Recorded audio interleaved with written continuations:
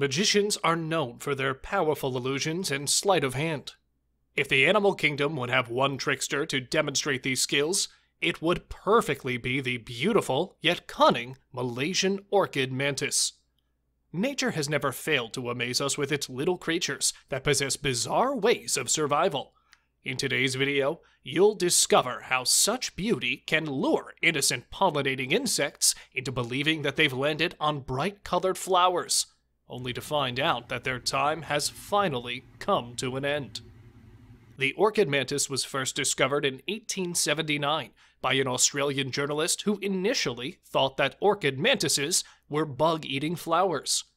Found in the depths of the rainforests of Indonesia and Southeast Asia, this walking orchid mantis comes in vibrant yellow, pink, purple, and white colors that resemble the orchid flowers. Experts even claim that the orchid mantis's camouflage is so effective that it looks better than the original orchid species. The saying, "looks can be deceiving," best describes this mantis that preys on pollinating insects such as bees, bugs, butterflies, and wasps. Behold this white and pinkish orchid mantis perching on a leaf. Its position perfectly fits on top as if a flower sprouted from the stem of this plant. The shape of the orchid mantis also appears conspicuous as its legs resemble a flower in bloom.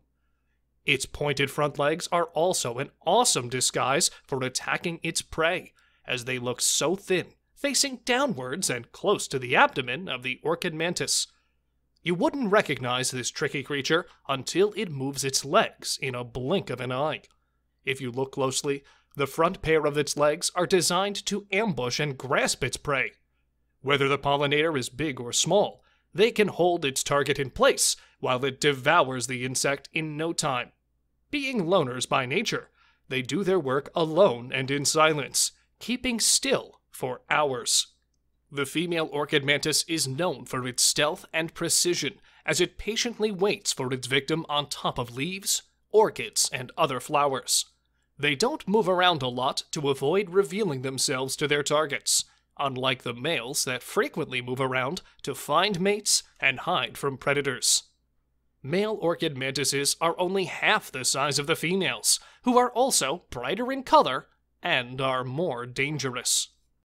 Thank you for watching this video. I hope you enjoyed it, and please like and subscribe for more content in the future.